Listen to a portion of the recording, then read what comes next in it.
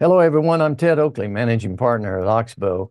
And today I'm happy to have John Hathaway, who is the managing partner of Sprott, senior portfolio manager at Sprott Asset Management. And I will say, on a personal note, I think John is as knowledgeable about gold as anybody I know in the country. And I think everyone would probably agree with me on that. But John, I'm happy to have you today. Thanks for that very flattering introduction, and I'm happy to share my thoughts with Yeah. your base. Well, you've been at it a long time, and so Yep, that it's helps a lot. maybe too long. But I want to start out with a couple of things. Everybody's got the Fed on their mind, and I personally think they make a mistake here by lowering rates and just cranking inflation back up again. But we're seeing inflation everywhere. You have a pretty good graph, really, on the consecutive quarters now of union wage acceleration. And I'm not trying to, not trying to pull them out but they are one example of where we're getting inflation everywhere just about now. And speak to that if you would. And the second thing is, when you speak to that, about how you show how gold stocks really perform well when they're cutting these rates. Sure. On the Fed, I think the obsession with the Fed is misplaced, as if that were the key to what gold is going to do. And I can come back to that, but that's all we hear in the financial media is what's the Fed's next move. It does have some relevance, but it's just not nearly even 10% of the total story. As far as return on capital, uh, the industry has been through a 10-year period where two things have happened. One is the gold price has been lackluster. It really only broke out from let's call it a 10-year range at the beginning of this year. So gold prices have really, in the greater scheme of things, not really done much. And secondly, the industry's been building new capacity and not getting any return on it. So no, it's no wonder that the returns on capital have been lackluster at best. So I think that's all changed, and that's why I think the gold stocks right now are compelling. But I'm sure we'll get into that as we go along. Well, you mentioned in your slide that says how the stocks outperform during the rate cycle cutting, and you have three periods there through '01, '08 through 220, and it looks like they really do well during those periods. The gold stocks. They not only do well, but they outperform gold. So gold benefits from a Fed rate cutting cycle. That was true in the aftermath of the global financial crisis. It was true during COVID when the Fed balance sheet ballooned and so forth. But in that, and there was one other instance, I think, following the dot-com crash, Fed rate cutting was very, very beneficial for gold and even more so for gold stocks. Well, let's talk about that supply. You have a great graph on gold buying by central banks and how it's reached an all-time high. It's a super graph, goes back to 1950, but looks like the largest year ever. This is by far, I mean, they've been buying gold, not just China, but all the BRIC nations. And you sort of wonder, say, well, why is that? One of the big reasons is they're trying to get away from the US dollar. They are beginning to settle trade balances in local currencies, whether it's RMB or rubles or rupiah, what you name it. And then what isn't settled in local currencies is settled in gold. So I would say, excuse me, I'm just getting over this cough, but they are circumventing the U.S. dollar. And I like to think of it, and I'm not original on this, but I think Zoltan Pozar, who you know and who we both met at the same conference, calls it the dusk of the petrodollar. And what that's very important, and that's why I think this obsession with the Fed is a little bit misplaced, because I think the bigger story is the lack of potential buying from foreign official sector and also foreign entities for U.S. treasuries, which used to serve as a way to park trade surpluses. And you got a decent interest rate, and somewhere down the road, when you needed to activate it and liquidate for whatever reason, it was still there. That trust in the dollar as a reserve currency, expressed in the form of use of U.S. treasuries as a way to park trade surpluses, is going away. And it's going away at the same time that our budget deficits and the issuance of treasuries, and there was just an article in the Journal over the weekend about how our issuance is exploding on the upside. So what it suggests to me is that the rubber is going to meet the road somewhere, and in my mind, maybe this year, where supply and demand just can't meet at an interest rate that our financial markets will find acceptable.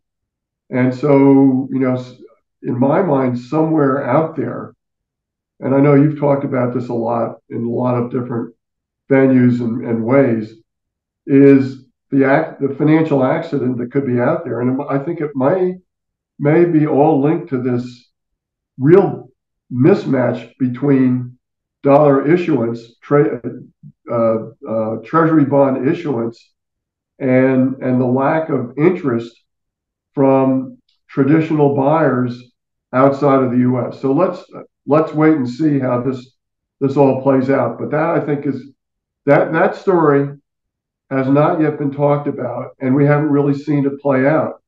But we've seen gold start to trade at record highs without anything like that in the news. Well, John, one of the things too is if you look at foreign buying of the Treasury, it's at actually just a tiny bit lower level now than it was in 2017, 7 years ago. Right. And that's in the other extra 16, 17, 18 trillion that was issued was all by the U.S. pensions, individuals, and we're sort of becoming like Japan, have to buy our own debt. That's right. Yeah, we're actually changing the rules. The most recent change that interested me, and it was pointed out by Luke Groman, that the traditional leverage required for holding, this is for commercial banks, for holding treasuries, has been removed. So there's actually no margin required. So, it's a free lunch. Just load your balance sheet up with these really crappy assets and see what happens.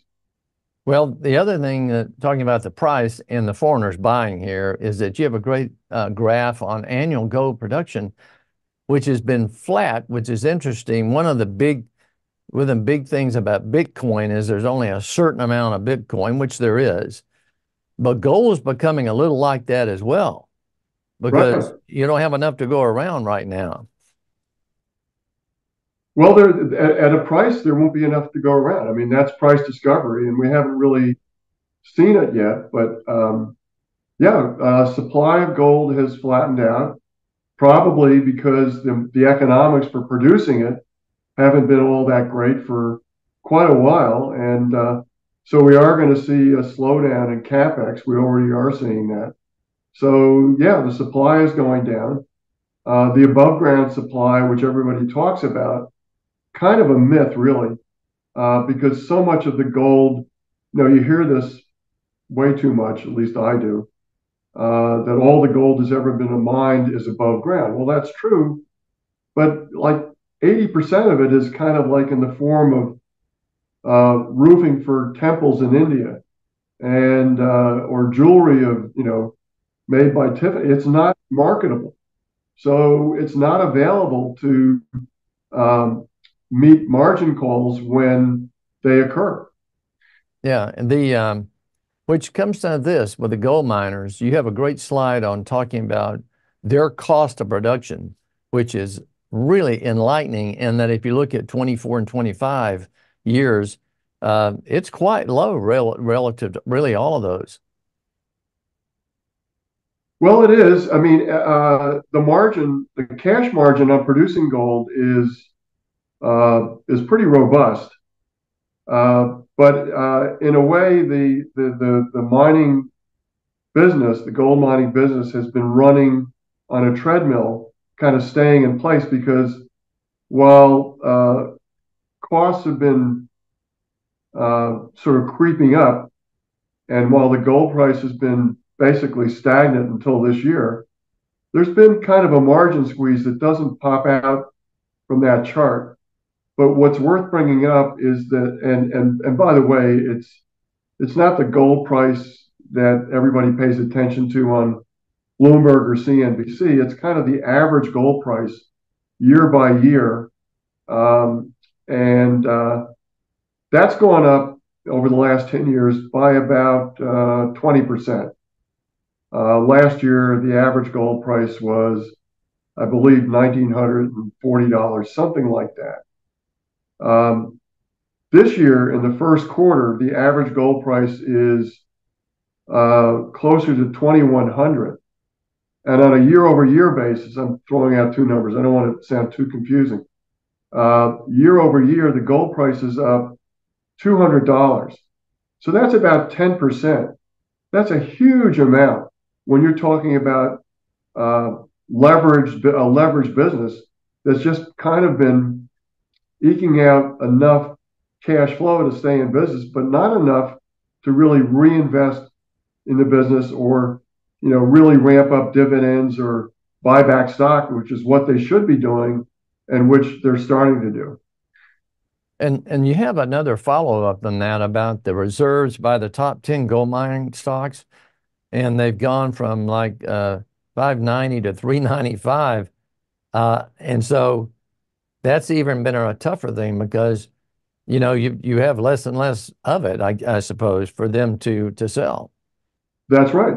The reserve life has declined steadily as that chart shows, and the industry is gun shy about spending money on big new mines that cost billions and billions of dollars and wreck their balance sheet. So I think we're in a kind of a sweet spot for gold miners where they're kind of like addicts that are kind of in rehab, and they've had this binge of spending, and it's really hurt them.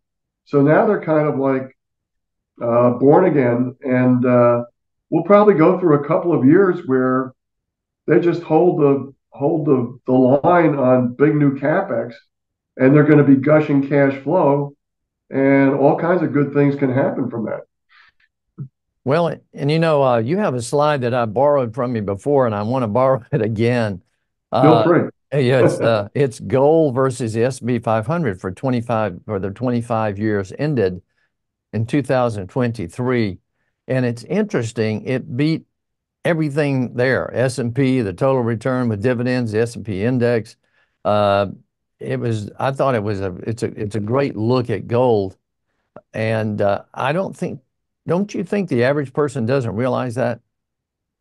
Well, Ted, we should keep that a secret among ourselves. Well, No, you're right. I mean, absolutely.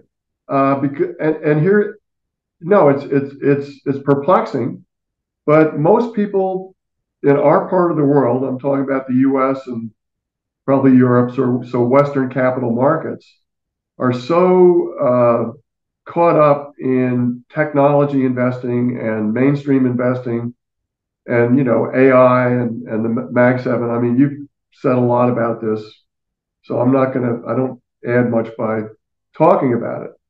But that has resulted in just a basic, like, who needs gold? Who cares? It's at a new high. But look at Look at my NVIDIA. I'm just doing great. That's probably why there hasn't been a lot of interest in gold, and why if you were to bring this to somebody's attention, they'd say, well, so what? And I kind of think that's where we are, and it will only mean something and maybe make more headlines than it has so far, is if their Nvidia and their Tesla and their Microsoft and you name it start to underperform. So I'm looking for that to happen. I'm not wishing anybody ill, but it just, to me, it's the only way I can explain the lack of interest in what you just pointed out, which is that gold has outperformed everything in the universe for the last 25 years. And that chart isn't updated for what's happened this year. Well, and I was going to say this too.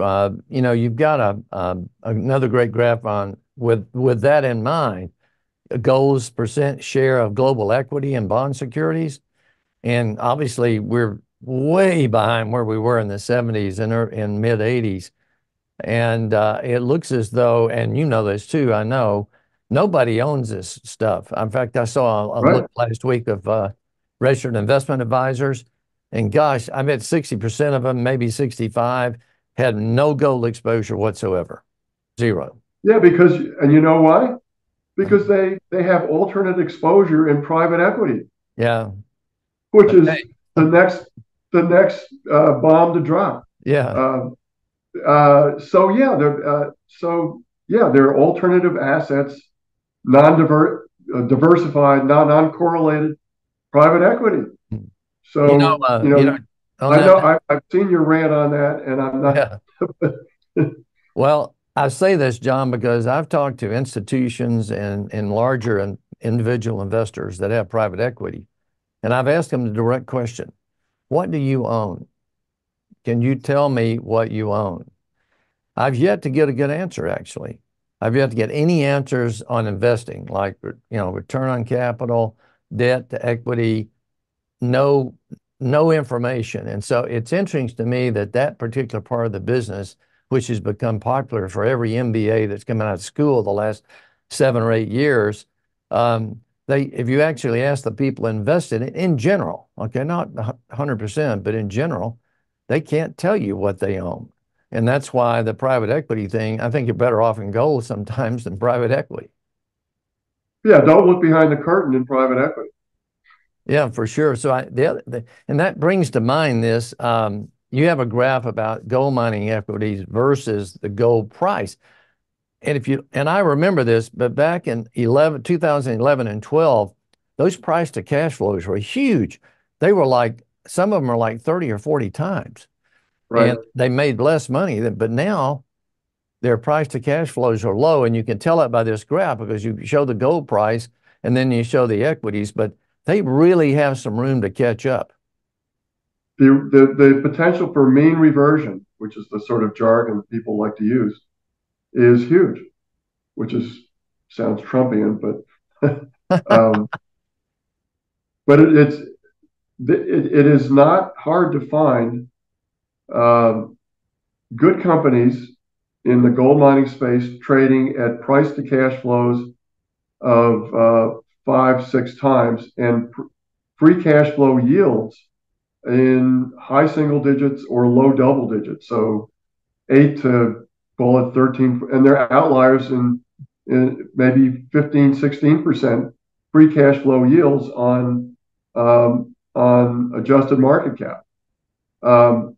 I started as a value guy back in the 1970s, and when you saw that combination of valuation and free cash generation, that was a formula that almost always resulted in great returns on investment for you as a shareholder. So that's where we are today in the gold mining space.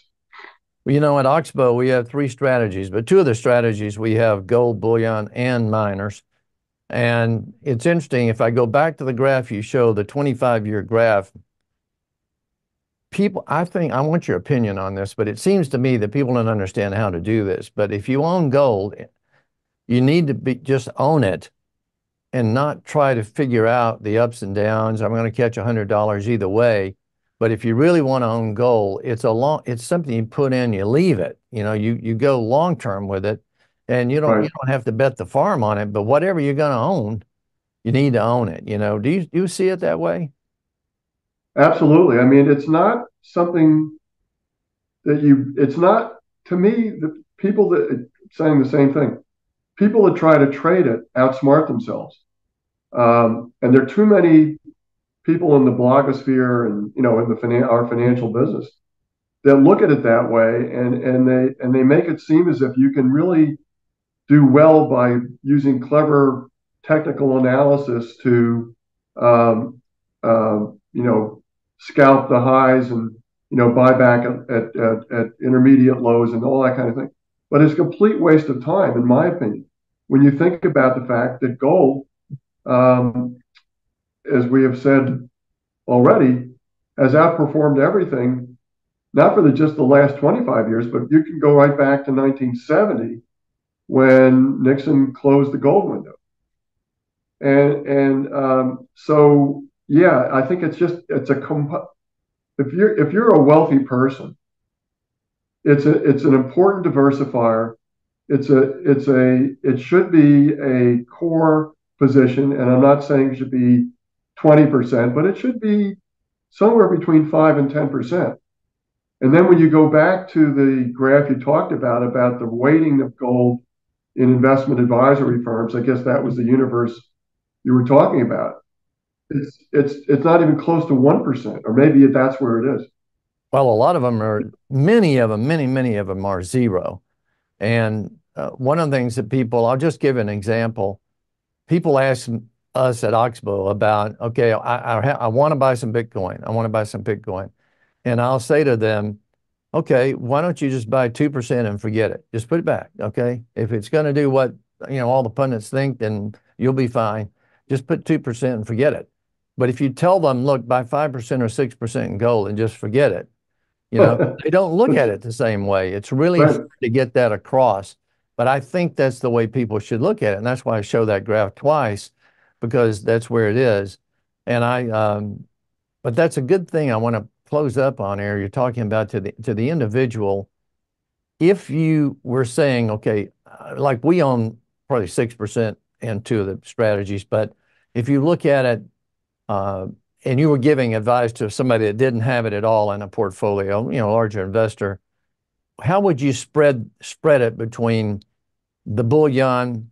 Because Sprott has a gold, what is it? Your physical gold ETF. How would you spread it between the physical and the miners? As far as say it's 6%.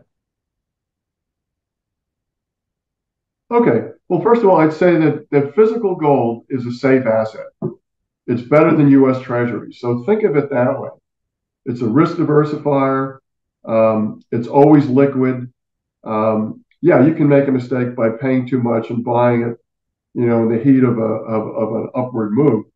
But if you sort of think of it as a patient kind of investment, and it's not really something to be traded, it's a reserve asset. So that should be the bulk of your precious metal exposure.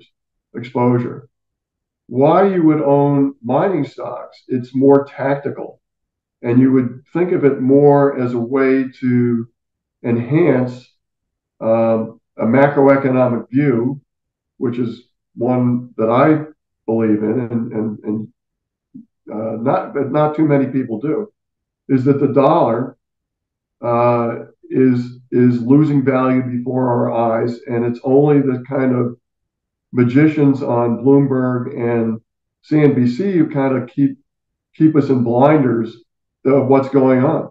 But anybody, if you take a step back, think about it. Tangible assets in general have gone up. Why? Because the dollar, it's not that they're going up, it's that the currency in which they're priced has lost value.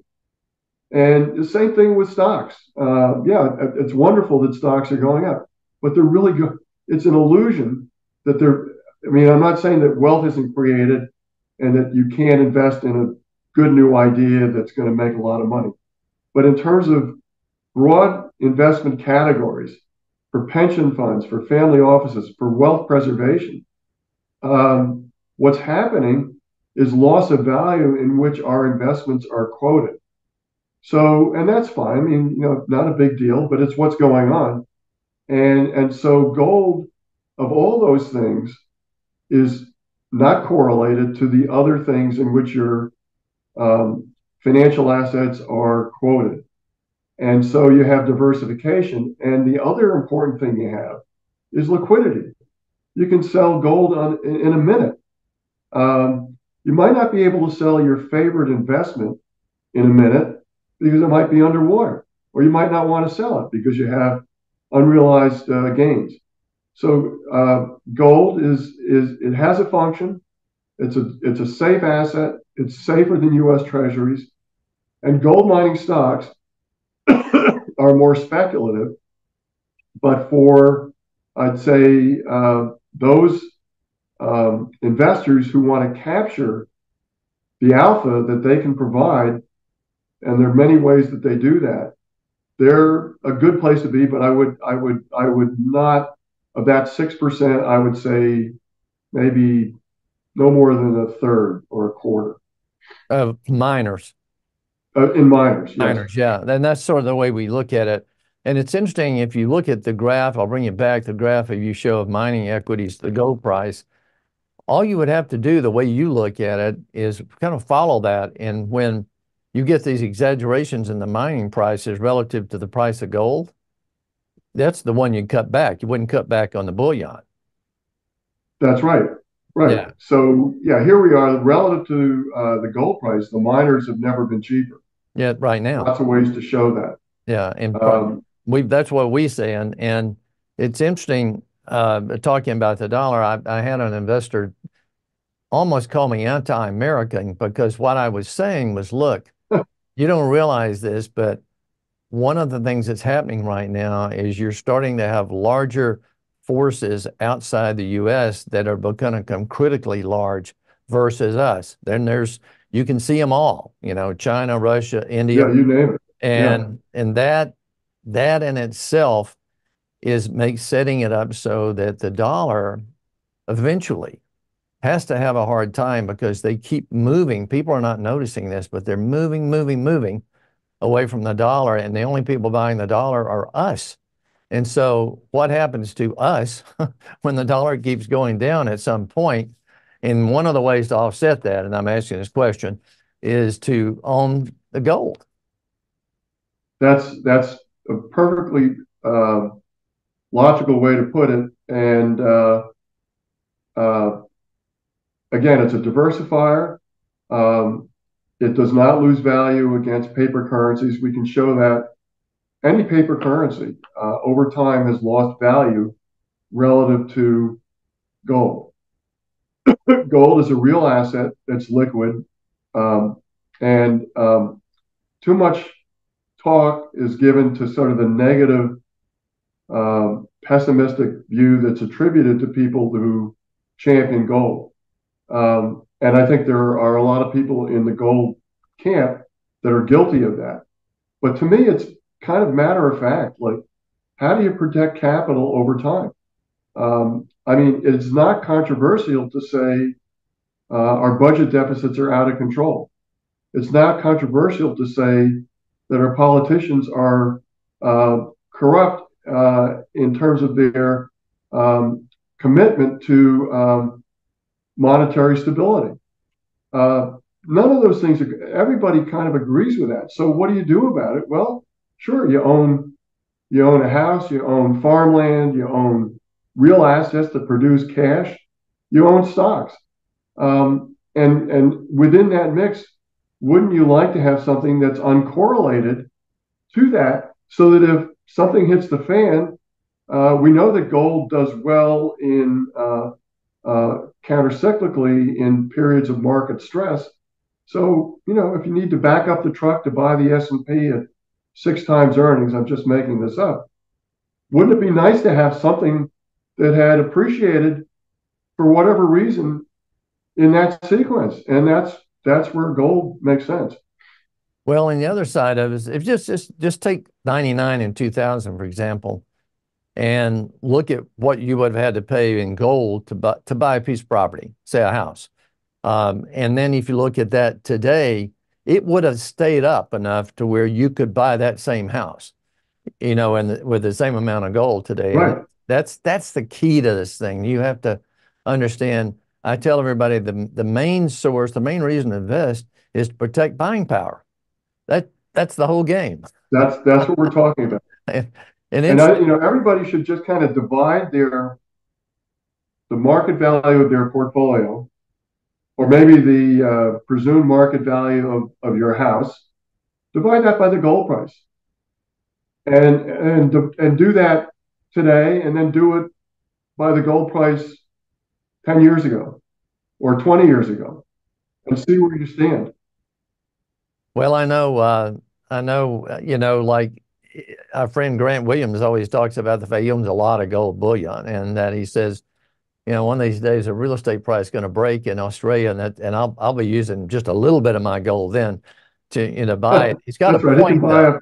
a exactly He's buy got a a nice house on the coast and surf for the rest of his life using just a smidgen of his gold. And so I really appreciate we're two or three times during this, or three or four times we've shown the website for Sprott. Gosh, Sprott has so many gold ways to attract gold. And is that the best place for investors to go look and see what you do?